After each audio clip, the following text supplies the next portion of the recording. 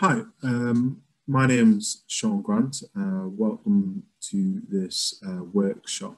I'm going to be talking about and looking at how we engage with young people on the edge of education that may be at risk of exclusion, may have already been excluded. So we're gonna do this in a couple of ways. I'm going to sort of explore the local context for you and sort of break that down, what that looks like in certain regions in the Diocese of Sheffield, and also what the context is for a young person when education breaks down for them. We're then going to look at a bit of a biblical mandate, what verse in particular really grounds that for me, and just sort of, I guess, explore a little bit of God's heart for that. Then we're going to look at a couple of options and opportunities, ones that I've used in the past and ones that we've explored, and some things I see now that I work in education.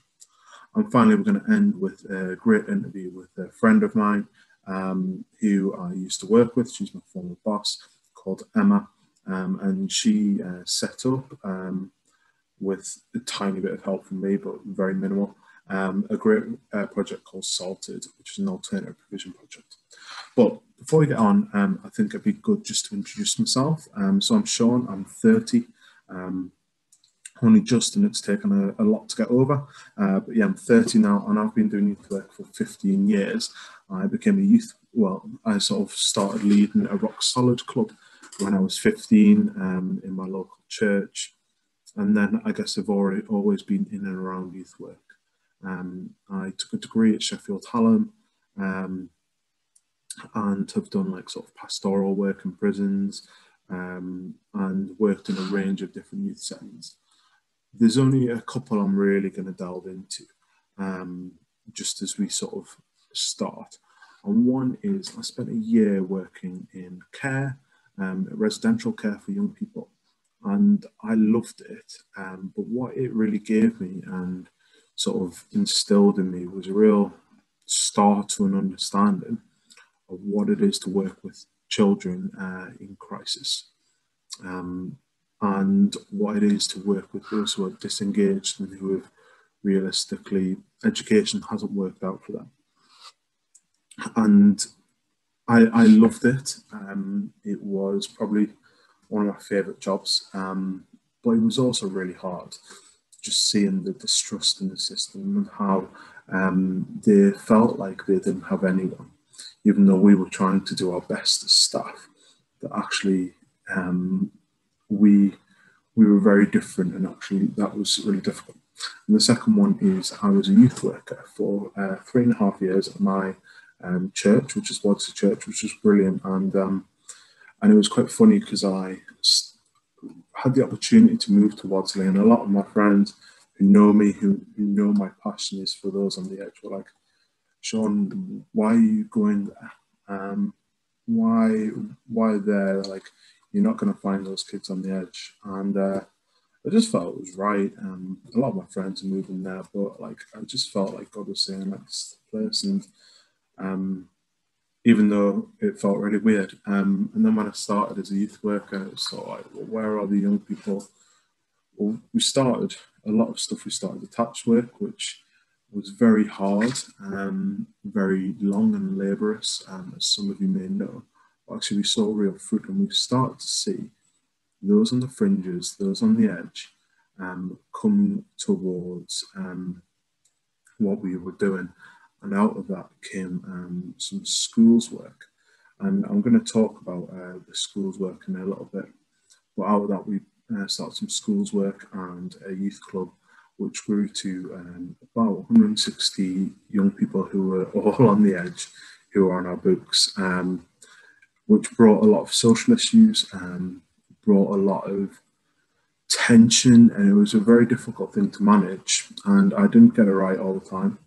Not even half the time, but actually it was really good to see God saying, like, I said I would bring these people, and I have, and it was really amazing to see. So that's sort of where I'm from.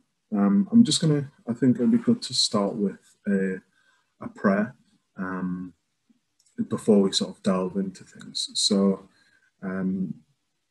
as you're watching this, pray however you want to pray. If you want to put your hands together, if you want to close your eyes, if you stand praying on your standing on your head, then do that. Yeah, I'll just pray. Lord, we invite you into this time. I pray that you open our hearts, open our minds, open our eyes to what you are saying to us. Would you point out opportunities to us?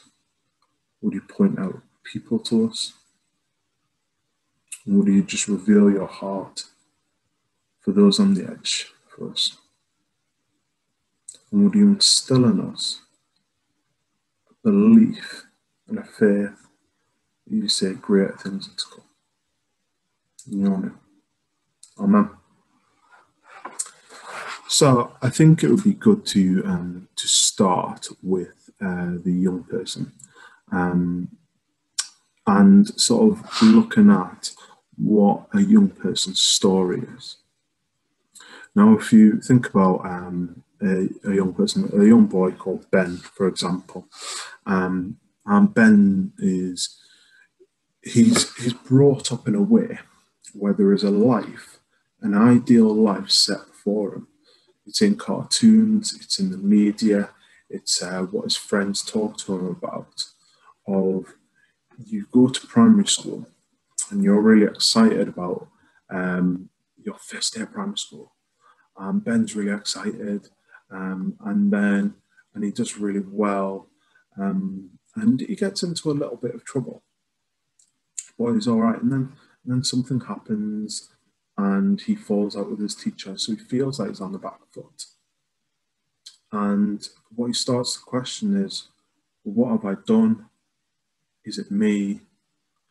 And a lot of the time, what Ben then will do is push away the teacher, will test the boundaries, and then it might go towards, oh well, actually, what I see before the plan set out in Byker Grove or Grange Hill, Byker Grove was farther elite, and I've got a bias, or Waterloo Road is, oh yeah, you know what, you go to school, then you go to secondary school, and when you've done well in your exams, then you can go to university.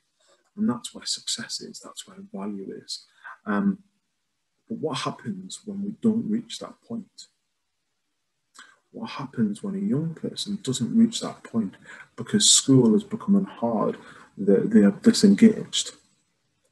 Their story and their hope and the right story that has been set out before them from day one is gone. That actually they now don't know what's in front of them. There's just questions. So comes into that is hopelessness and abandonment, anxiety, anger, frustration. There is so much going on for that young person that their future that is set out before them is gone. So what do they have? The question is, what do they have? And a lot of them will answer that by getting involved in gangs, by running drugs or whatever, and it's, oh well, this is what I've got. And the question young people are always asking is, well, what hope do I have?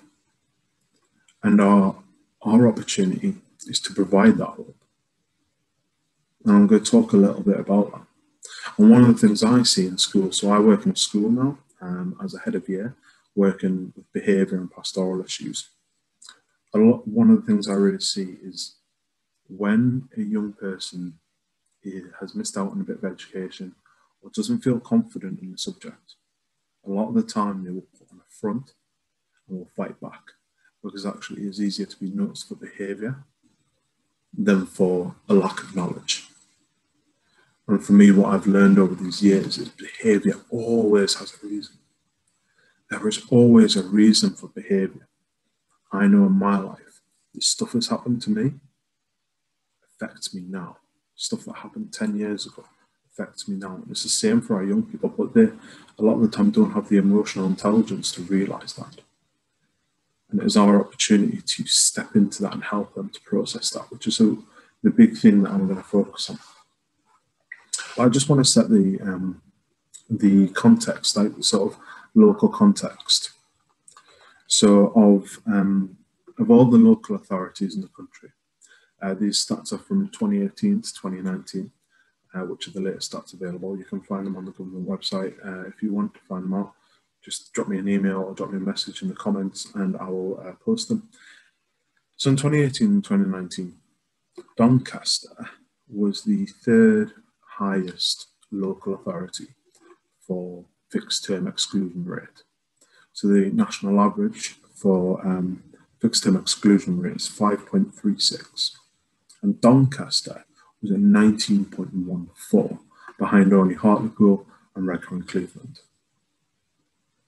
And what that says to me is there are swathes of young people who are missing out on their education, and there are huge barriers to their education. And then if we look at sort of other areas, Barnsley is 14.17, which is really high above the national average again. And then if we look at cities there, because there isn't the same range in deprivation, there's a wider range in deprivation in cities, you get a lower average. And in the cities,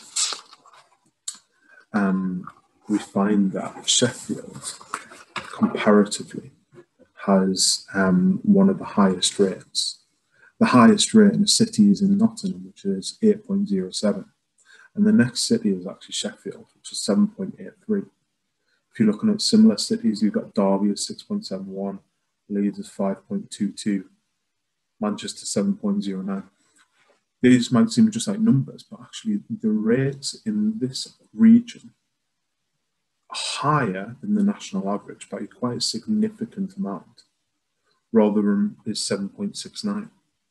So what we are seeing here is there is an issue in terms of there is a whole generation of young people in South Yorkshire and the Diocese of Sheffield who are missing out on their education, who are missing gaps, and that is when we start to see other things come into play. The stats show that if you're in prison, then there's a high likelihood that you have been excluded from school. That the involvement in crime usually correlates pretty well with being excluded from school. And then if we look at permanent exclusions, so fixed term exclusions might just be a day, but permanent exclusions are why the school has no other option, where they have tried every other avenue. Permanent exclusions are very hard for a school to pass. And the national average is 0.1. And Doncaster is around the 8th worst local authority in the country. It has a rate of 0.22, which is very high, obviously. And Barnsley is 0.2.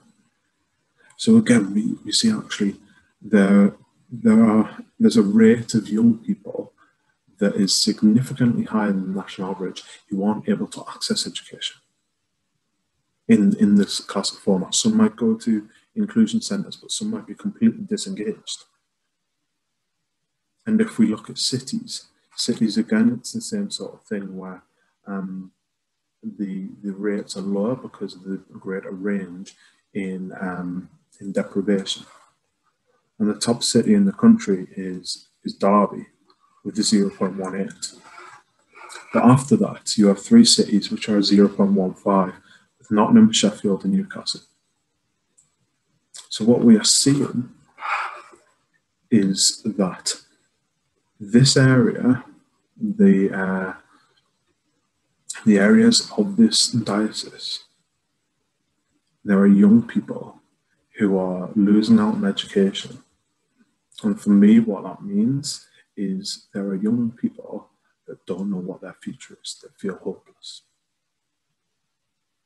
that feel like they don't know where to go. And there is a real call for me to step into that void. Now, what we're going to talk about later is Salted, which is an alternate provision project, and that is more for those who maybe mainstream education isn't working for. And so I'm going to talk about that later. But first, I want to sort of look at sort of the biblical mandate of what verse is really important to me, and sort of where my passion comes from, and sort of what I believe God says about these kids. And then we're going to look at some intervention stuff that I have wrote with a colleague, and sort of what opportunities we can explore. So I just want you to turn, if you can, to Isaiah 58. And this is a really key verse in my life. So my mum, she used to run a charity in the Northeast, which was housing homeless young women and homeless young mums. It was called Aquila Way. She was absolutely brilliant and it was a real inspiration to me. And she started a project that was based on this verse, actually. And I just want to read it because for me, this is really what we're in the business of. The Lord will guide you always. He will satisfy your needs in a sun-scorched land and will strengthen your frame. You will be like a well-watered garden, like a spring whose waters never fail. Your people will rebuild the ancient ruins and will raise up the age-old foundations. You will be called repairer of broken walls, restorer of streets with dwellings. When I look at the media, the illustration of young people of this generation is incredibly negative. We have rising knife crime. We have rising gang involvement. County lines is massive.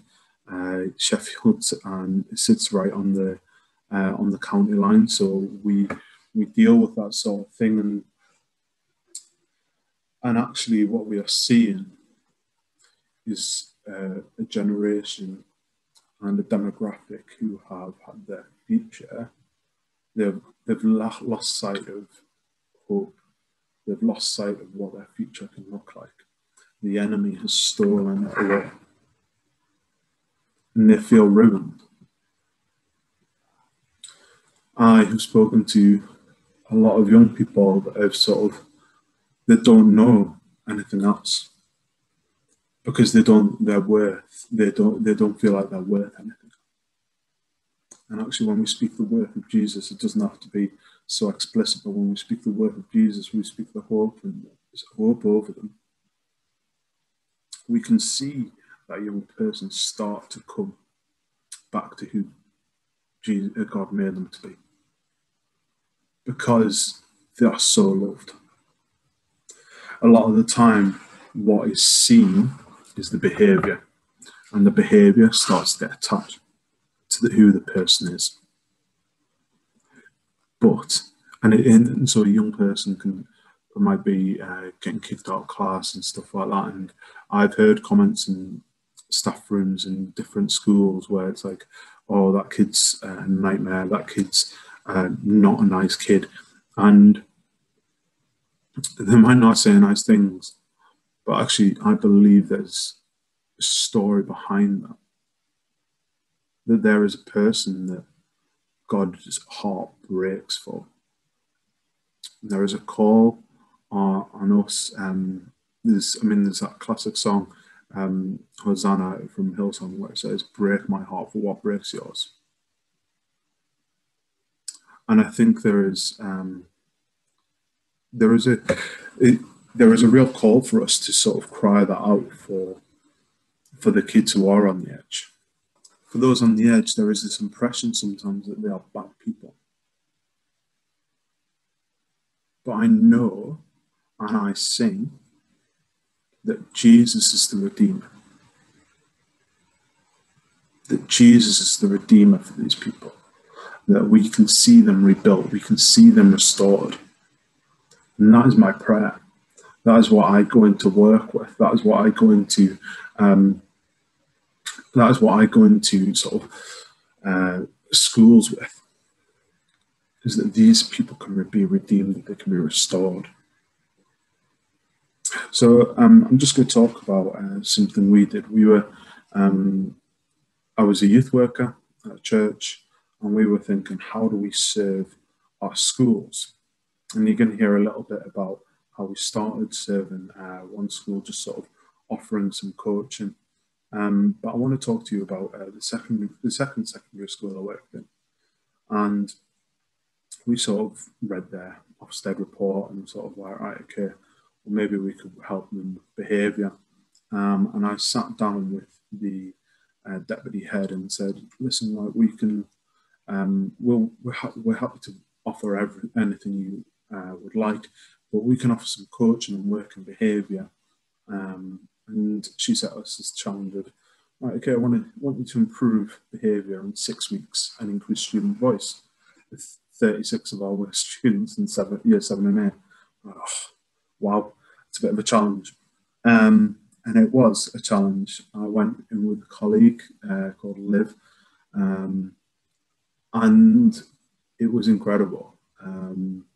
God was really at work. We did quite a few simple things that I find are quite useful in working in a school, because I think sometimes there is a distrust between young people and school, because teachers have to manage a situation that I work in a school is really difficult, and I sense a distrust with some young people with me being part of the system. And actually, as youth workers, we've got an opportunity to not be part of that system. So one of the key things I always tried was making sure that I could wear trainers, that I could wear a hoodie, because I wasn't a teacher.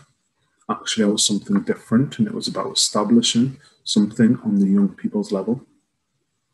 So even that, you're distinguishing yourself, and you're saying, well, no, actually, I'm here for you. There's a few things, I'm just going to give a few tips. One thing we really felt was important is that classic activity of, let's come up with some rules. And then when the young people suggested, oh, no swearing, we questioned that and said, well, why? Well, you just shouldn't. But my theory on this, and sort of going back to youth work and like sort of how we communicate, if a young person has been brought up with swearing as part of their life, when we tell them to not swear, when we are trying to get them to engage with their stories, we are limiting what they communicate. So for me, whenever I've done one-to-ones or group work that is about the young person's story, I won't limit their communication like that. I'll say no gratuitous swearing, but actually opening that up allows the young people to relax and be like, well, I can communicate, because sometimes they're like, otherwise they have to dampen down their emotions a lot of the time, and we're not getting the real thing. And actually, it's really important to allow them to explore that range. What we found is we sort of made it up as we went along, but it was very much about centering on a young person's story. We talked about how our own behaviours were affected by what has happened to us. And so pretty much every activity we did, we talked about masks we wear, but we really engaged with our story. So I talked quite openly about my mum passing and how I reacted to that. Because I remember a quote, and I can't remember where it was from, but I thought it was really good. It might be in Francis Chan, and he says, my vulnerability is a bridge to someone else's vulnerability.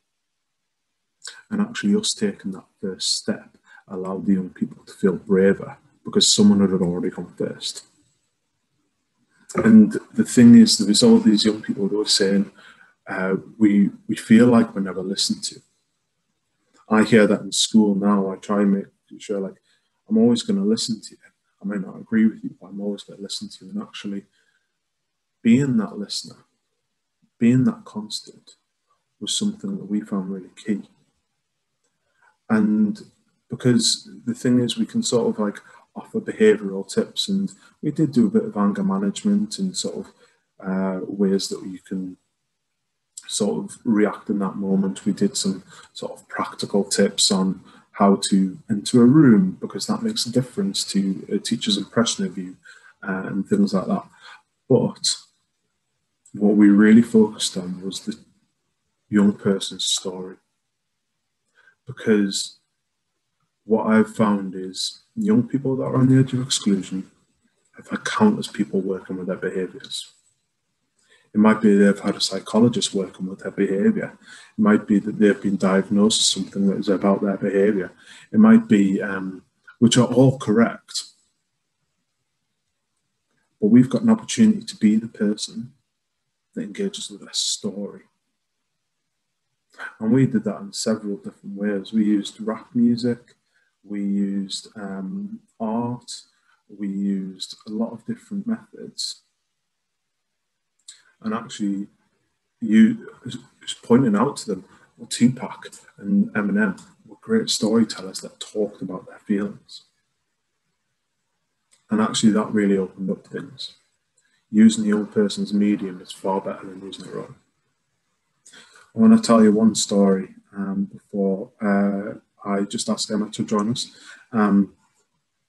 So we had two brothers that we worked with, both dyslexic, both very behind in their learning, very angry.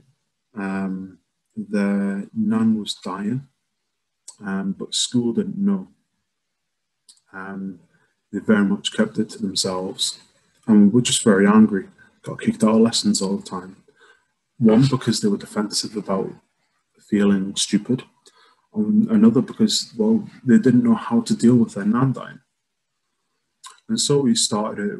They were part of our first group of 36 boys that then became 54 young people. We split it into 6 and 8s.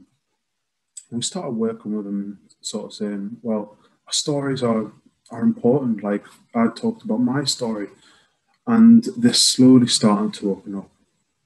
And we were able to work with school and sort of say, well, this is happening, like, what support can we put in place? And they didn't have a clue about nan and stuff like that. And actually, those boys became far more trusting of school because someone had listened to them. Their nan actually died, and me and my colleague Liv, we supported them through that.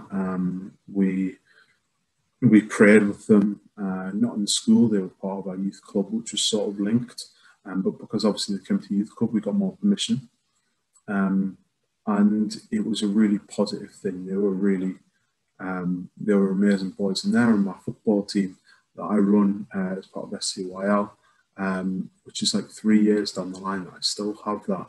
And actually now, I don't have to build speaking into their lives, because our relationship was founded on me speaking into their life.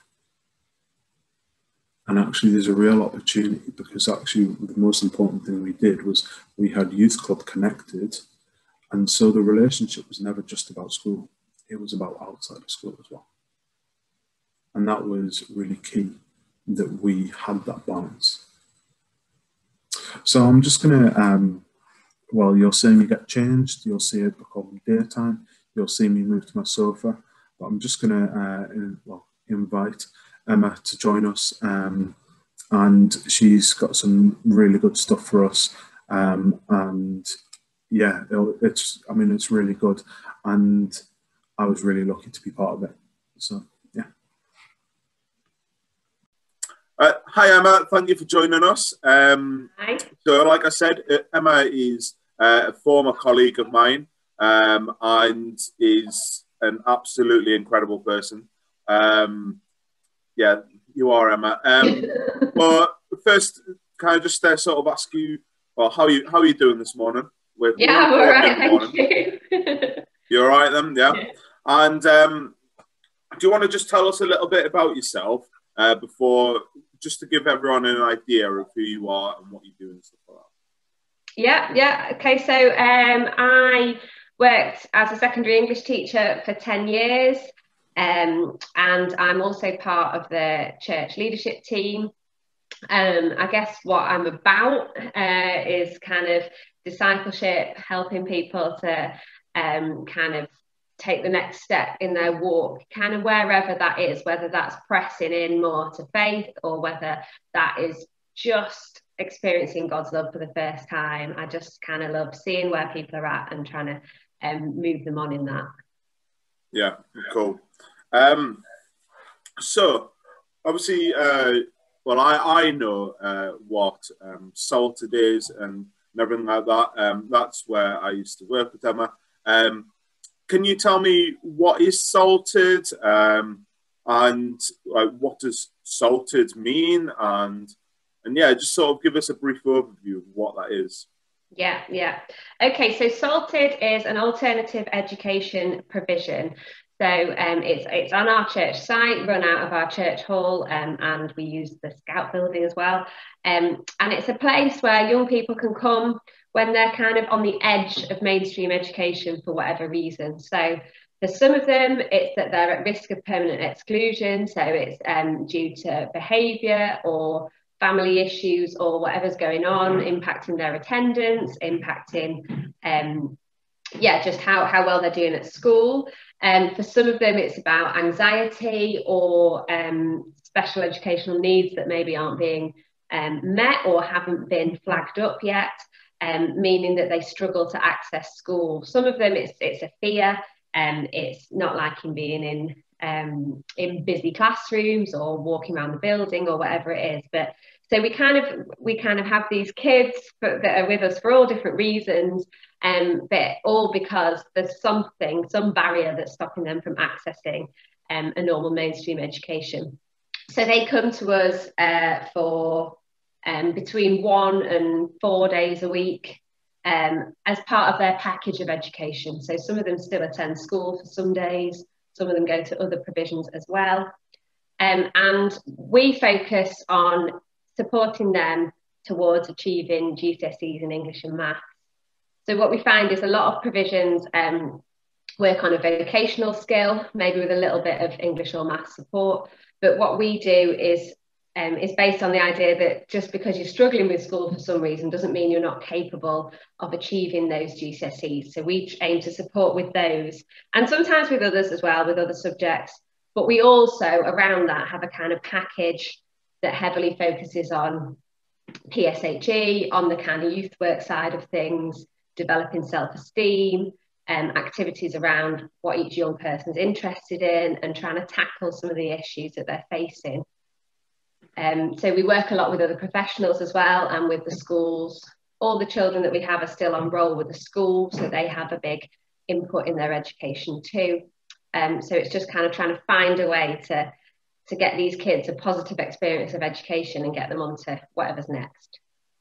That's great. I mean, obviously, I worked there for a couple of years, and I can say it's incredible, and yeah, it's so cool to see. So obviously, we've got this project that has been built that is working with the council, working with schools, but how did we get there, and where did it come from? Like, where did the idea come from?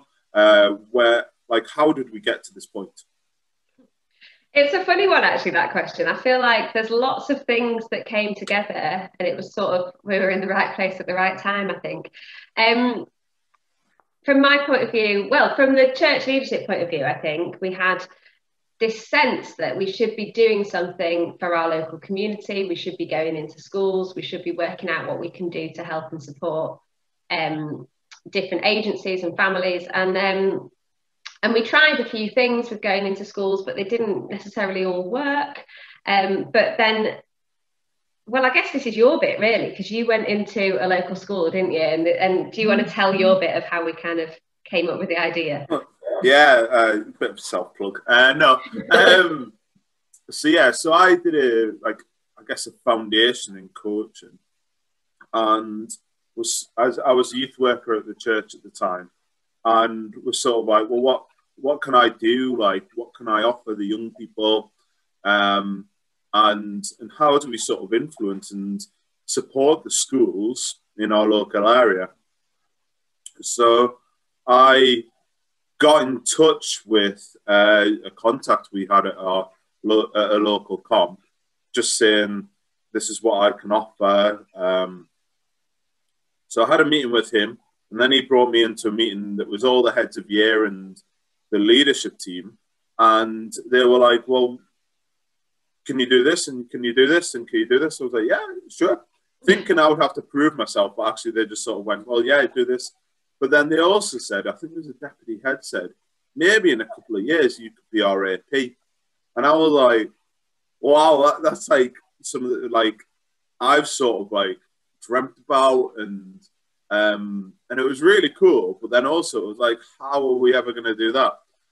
So then I started doing coaching in the school, sort of just working with some of the young people that were right on the edge. If they were struggling with sort of mental health, a lot of it was behaviour.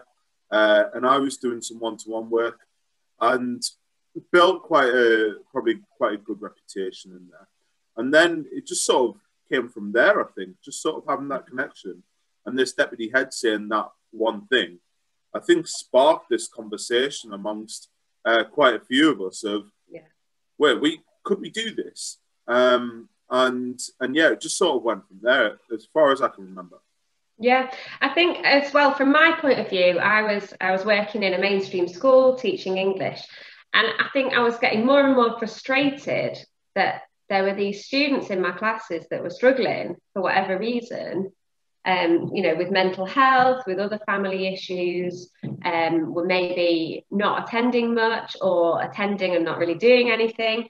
And I wanted to sit with them and work with them and support them. And all my kind of youth worker instincts were coming out, but there wasn't time, there wasn't space within the curriculum to do that. So I think it just was a growing frustration that I wanted to be able to work with the few rather than churn out the lessons for the 30 kids in front of me. Yeah, you're quite like me in that way, aren't you? It's drawn to the ones on the edge a lot of the time.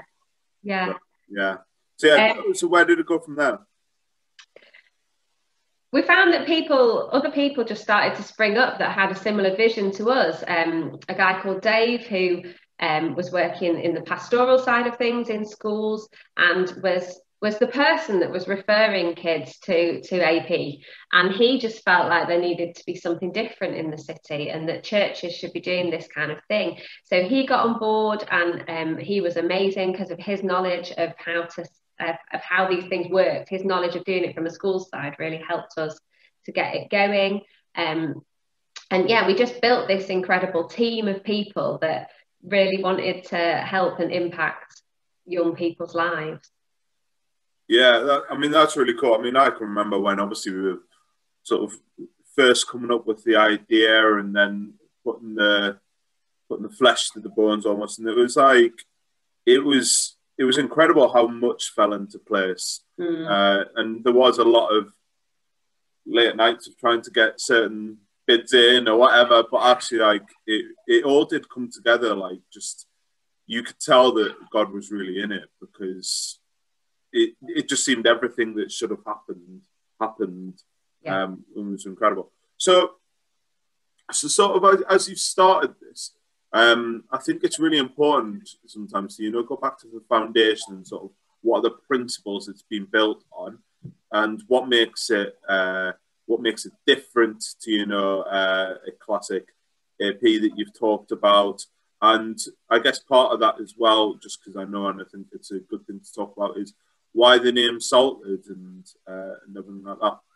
Yeah, okay. So I think we felt at the time that there was a real call on our church to bring restoration to the area, I guess, but to lives, to people, and to just meet those needs. And I think with these kids that we're working with, and well, the families in general, sometimes it just feels like something has broken down, and it's about finding what that is and rebuilding it. And I think in terms of Bible verses, to me, it's always been Micah 6:8. And what does the Lord require of you? To act justly, love mercy, and to walk humbly with your God. So what does it mean to bring justice in education, where maybe things aren't always that fair, where maybe there's this one size fits all approach that doesn't work for every child. And also, again, similarly, Proverbs 31, verse 8 to 9, speak up for those who cannot speak for themselves, for the rights of all who are destitute. Speak up and judge fairly. Defend the rights of the poor and needy. And I think so much about what we do is more than what we say we do, in a way. It's about getting alongside these families, understanding what their issues are, being the voice in the meetings where decisions are made. Sometimes where parents don't really know how to fight for their children because they're not experienced in the system, we have that insight of what you need to say and who you need to go to, and to be able to support them. And in terms of the name, Matthew 5:13, salt and light, it's about that saltiness. It's about finding the pure essence of who each young person is, and kind of weeding out the rubbish that's got in there, bringing that hope and that light into their situation. And also, it's quite a handy shortening of Sheffield Alternative Education. It is. So it's a great combination that also appeals to schools and councils. So that's great. So it's been quite a long process, and I love what it's built on, just on that sort of seeking justice of restoring young people. And so through all this, what would you say you have learned? Oh gosh, so many things. I think I've learned that if God's in it and God's going to do it, then it will succeed. And that doesn't mean there won't be drawbacks. It doesn't mean it's not scary. And I've had to learn to do things along the way that weren't in my skill set at all. Like all the writing tenders for the council to get the contracts, and loads of things to do with budgeting and leading a team and all sorts of things. But it's just felt like God's hand is on it. He's doing this thing, and we get to join in with it, I guess. So yeah, I think it's scary, but God always comes through. That's what I've learned. And I think just that it can be such slow going sometimes and feel like a slog, but there's always small breakthroughs. So learning to take stock and to see the successes, I think, has been really important. Also, I think a surprise for me has been that there's more resistance from inside the church than outside. I think it can feel like, oh, nobody's going to want a church to do this. Everybody's going to be suspicious of us. The schools won't want to refer kids to something that's church run because they'll think it's Bible bashing or something. But it hasn't been like that at all. They've been really open about it, really positive. But it's been within church that people have said, can we really do this? Is it safe? What about all these things? And it's absolutely right to think everything through and to look for what the issues might be. But I think we need to be braver as churches and be more willing to step out into things that are scary and new. Because I think our experience is it does work, and if God's hand is on it, it will happen, and He will come through. Yeah. What has been the hardest thing throughout this journey? What has been the sort of the hard days, or the hardest sort of everything going on? What have been the really tough times? I think the hardest thing has been the painful decisions we've had to make when students' behaviour has been really difficult, when perhaps we've realised that we can't meet the needs of every child. I always think it's really important, almost once we've got the kids, that we fight for them and we do everything for them. But there's a point where we have to say, we can't do this, and more specialist services need to be involved, or different provisions. So yeah, I think the decisions where it's been like, we cannot meet the needs of this child and we're going to have to say that they can't come anymore, for the safety of others, or for their own protection.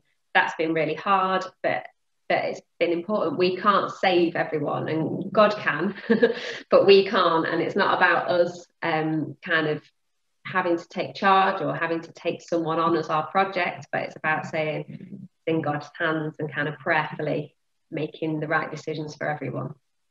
But on the sort of like more positive side, so I think there are going to be hard times, but also I know that there have been a lot of victories, a lot of times to celebrate. What can you tell me about some of those?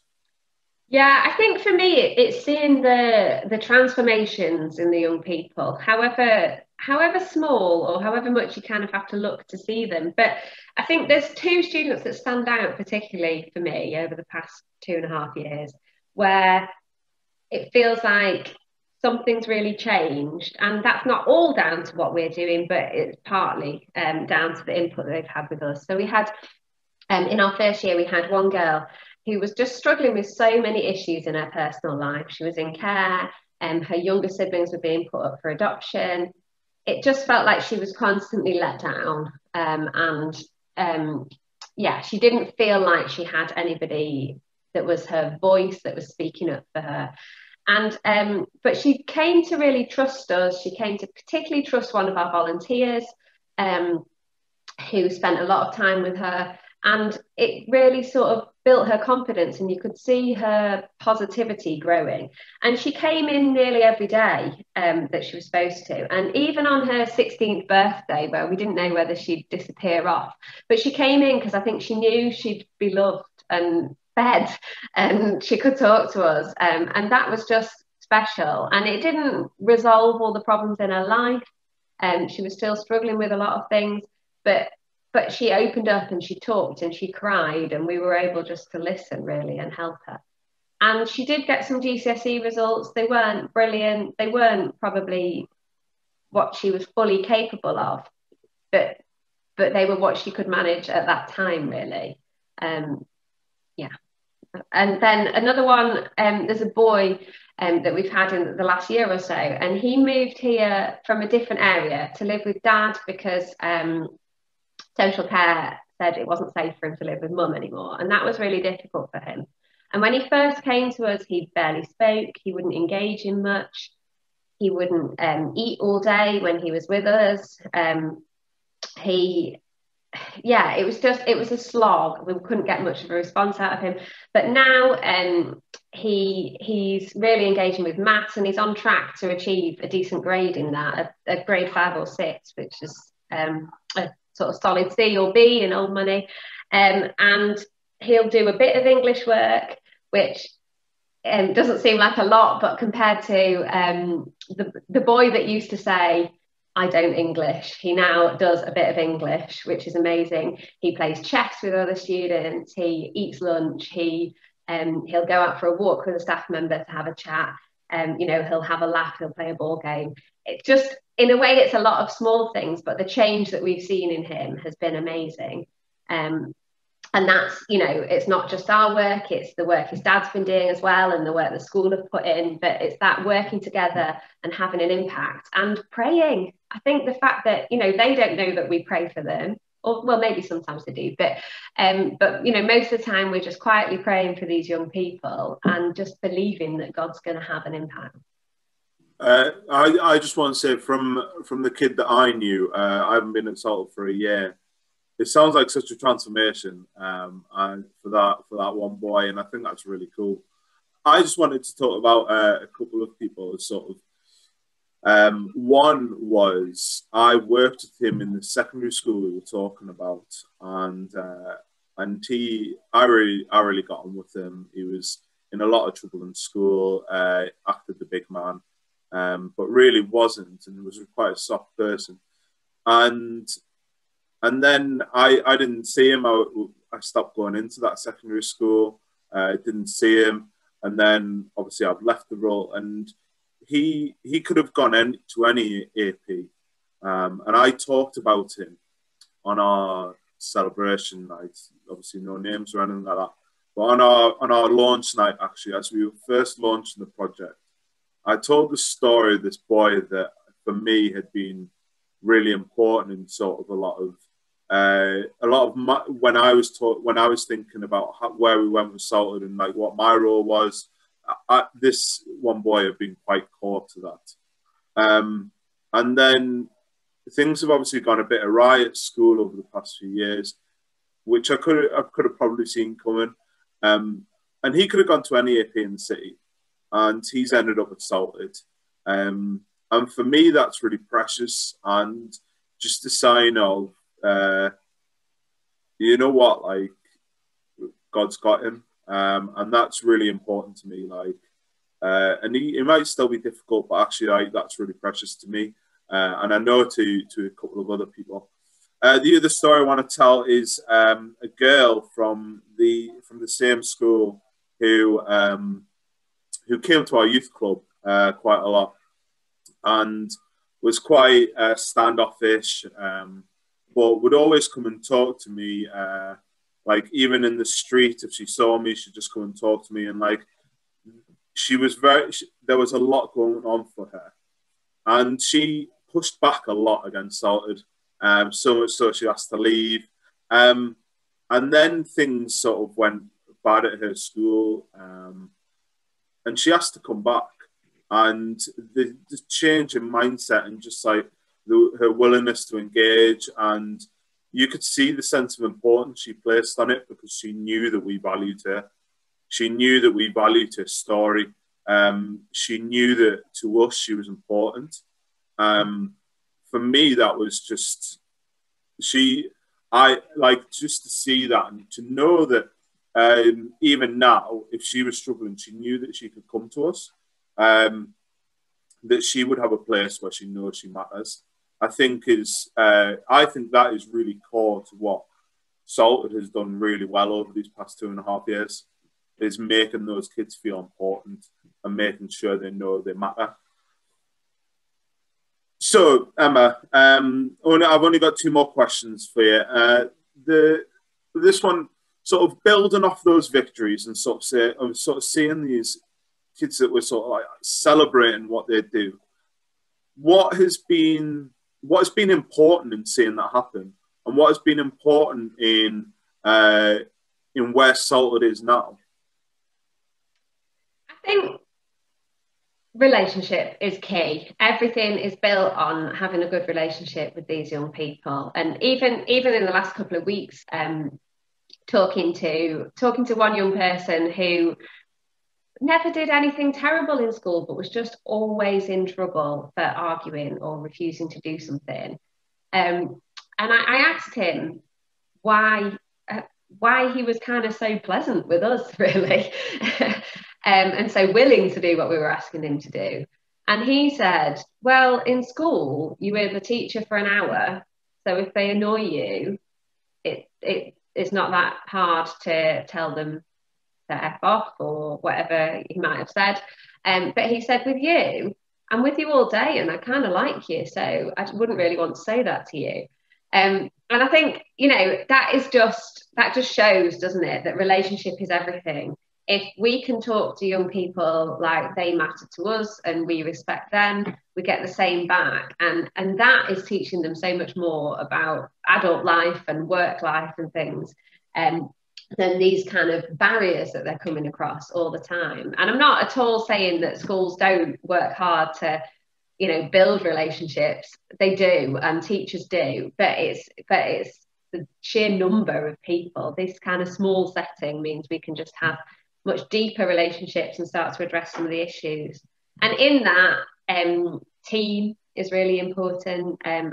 It's been so great that God's just brought us amazing people in Salted right from the start. Amazing volunteers, amazing staff members. That's just really helped us to have a positive team and build that positive environment. And prayer is key to everything we do. We pray for each other, we pray for the young people. It's not something that we're not talking all the time about God to the kids or anything like that, but the foundation of what we're doing is in God and in prayer. And I think that brings transformation. Great. Yeah, I think I can attest that the days where it was a bit more rushed in the morning and we didn't have time to pray were definitely the most stressful days. And I think it pointed out to us quite early, like the importance of it. Yeah. Yeah. The last question. So looking forward, what do you hope for the future? What's the dream, I guess, for Salted, for the future of it? And for just like, I guess, like your hopes in general for these kids and stuff like that. Yeah, I think the hope for these kids is just each individual that we've had an impact on them, and that changes the course of something in their education or in their life, and just equips them maybe better to deal with certain situations. You know, even down to recently, a young person was talking to me about her struggles with sleep, and I just mentioned a weighted blanket to her. And she got her dad to buy her one, and she said it did help. You know, just the little things. If we can take that forward and she can sleep better, that'll have an impact on everything. So it's a lot of it, I think, is the little wins, just chipping away at things that'll have an impact on the young people's lives. For Salted, I think there's so much more we could do.